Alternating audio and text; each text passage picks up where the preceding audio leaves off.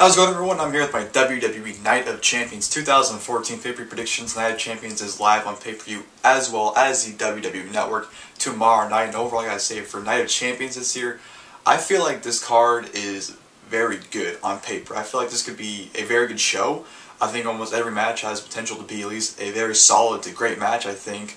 I'm really intrigued by the card. For me, I think it looks really good on paper. I really hope it delivers. The last pay-per-view I thought looked great on paper was Battleground, and of course that show sucked. So hopefully that isn't the case here. Hopefully Night of Champions does deliver, because like I said, I really feel like this show could deliver as a great show, potentially show of the year if it delivers properly, in my opinion. But Night of Champions is the one night a year where every championship is on the line. 5 titles, but 8 matches announced for the show, 5 championship matches, 3 singles matches. But before the pay-per-view starts, of course, we have the kickoff, which will be an hour before the show starts at 4 o'clock Pacific, 7 Eastern.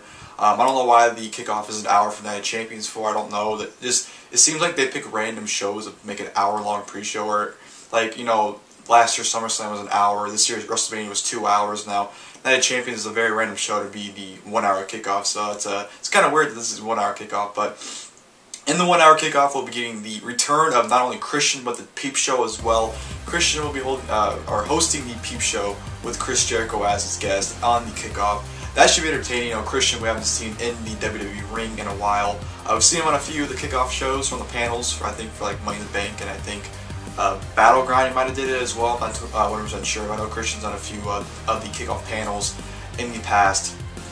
But it'll be cool to see him back. I'm pretty sure they'll probably have a match or two on the kickoff as well. I don't see the Peep Show containing the entire kickoff for an hour, so we'll probably get a match or two added on the kickoff show. But to the overall card, like I said, 8 matches announced, 5 championship, 3 singles. On the card, we'll be seeing the WWE Tag Team Championships being defended. The Usos taking on Gold and Stardust. This should be a good match. They've been pretty much building this match since the night after SummerSlam, so I think we'll get a solid tag team match here. They're both 2 great tag teams, so I'm expecting a pretty good match from those 2 teams. We'll be getting the Intercontinental Championship match. Dolph Ziggler defending his newly won championship from SummerSlam against The Miz. This should be another good match. Hopefully these 2 get the deserved time that they deserve. SummerSlam they had about a 7-minute match, so hopefully we can get maybe 10 to 15 if we're lucky minute match into here. Also, Sheamus defends his United States Championship against Cesaro. Those 2 always put on really good matches, so expect nothing less from those 2 there. We'll be having Randy Orton take on Chris Jericho. The match is pretty random, it's based off of 1 attack, but hey, those 2 have always put on solid matches in my opinion, so I'm really looking forward to that match. I think it'll be great, potentially match of the night, in my opinion. We'll be getting Mark Henry defending the United States of America against Rusev, the Russian. Even though he's Bulgarian, they billed him as when he first came, but he, I guess, transitioned to a Russian. I don't know. Your basic Rusev your basic match for Rusev for every pay-per-view where it's Russia versus America. So I think the match will be decent. Mark Henry.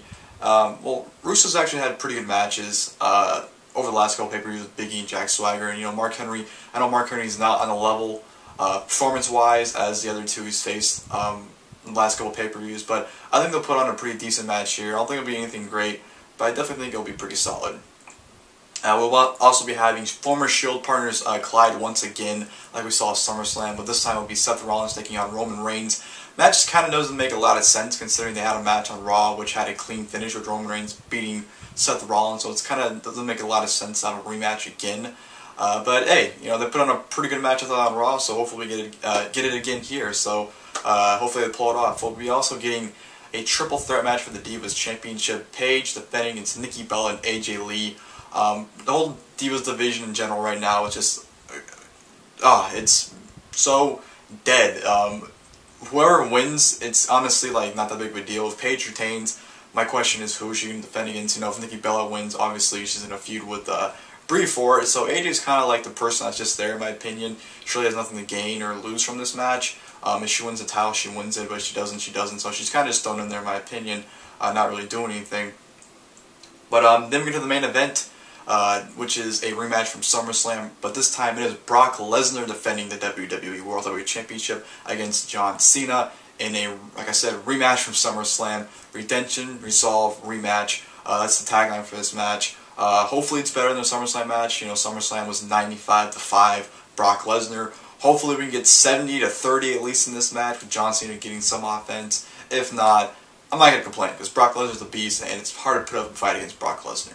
If you can put up a fight, because this man, like I said, is just a total beast, and it's hard to even, I would imagine it's hard to even wrestle him, considering how strong and powerful he is. But yeah, enough of me rambling. Like I said, Night of Champions looks good, hopefully delivers, but enough of me talking.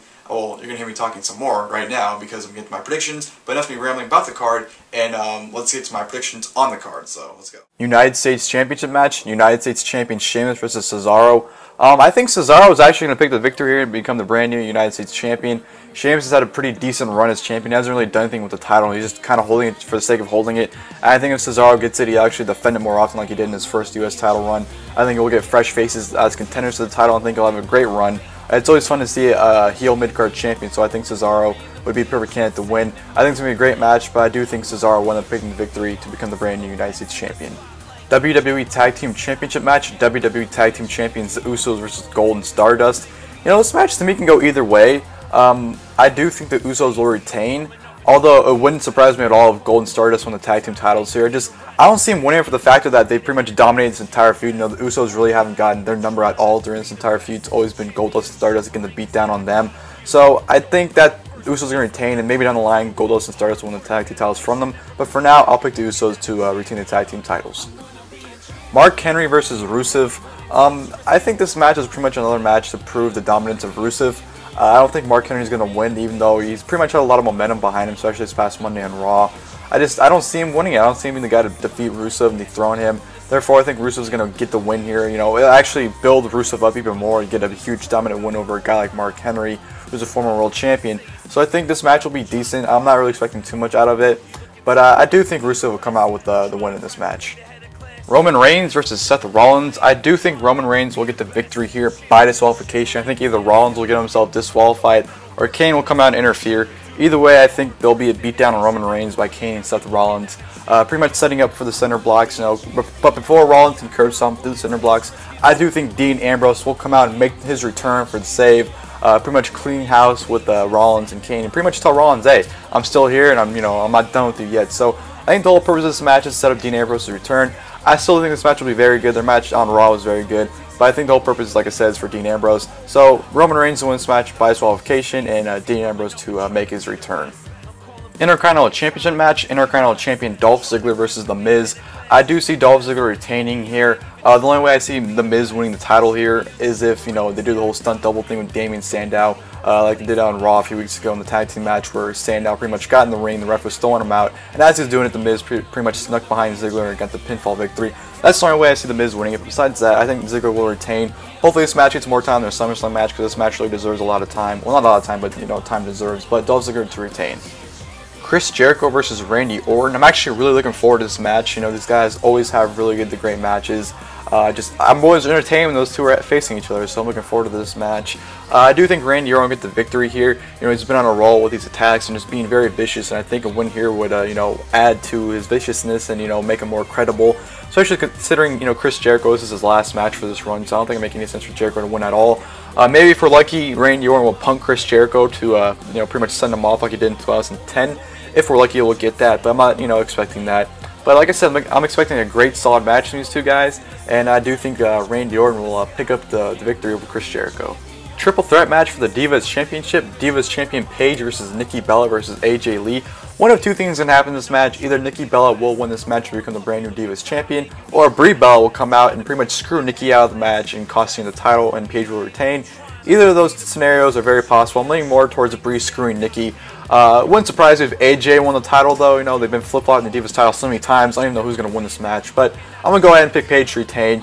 This match is interesting to see how it ends, but like I said, I think Paige will retain. And then the main event, WWE World Heavyweight Championship match. WWE World Heavyweight Champion Brock Lesnar versus John Cena. I do think that Brock Lesnar will retain the championship. I don't think it makes any sense in the world for Brock Lesnar to lose the title this early, especially 1 month of having it. Especially the guy that he beat it from, John Cena. I don't think it makes any sense for John Cena to beat Brock Lesnar to win the title back. I think it wouldn't make any sense at all. And John Cena doesn't need the title. There's no interest in him as champion, but there is interest with Brock Lesnar as champion. So with that being said, Brock Lesnar retained. Hopefully this match is more 50-50 than it was at SummerSlam was 90-10 or 95-5. So hopefully this match is more equal. But Brock Lesnar to retain easily. Well guys, I hope you enjoyed this video, my Night of Champions 2014 pay-per-view predictions. Like I said, Night of Champions is live on pay-per-view as well as the WWE Network tomorrow night. Should be a good show. Hopefully the card looks solid. I'm looking forward to it. I'm excited for Night of Champions. And hopefully you guys are too. If you're not, well, I'm sorry that they didn't excite you for this show, but they excited me, so I'm looking forward to it. And yeah, that'll do it for this video. Tomorrow, Night of Champions review coming up. Not sure when, but sometime after pay-per-view as always. And until tomorrow, guys, I'll see you for Night of Champions.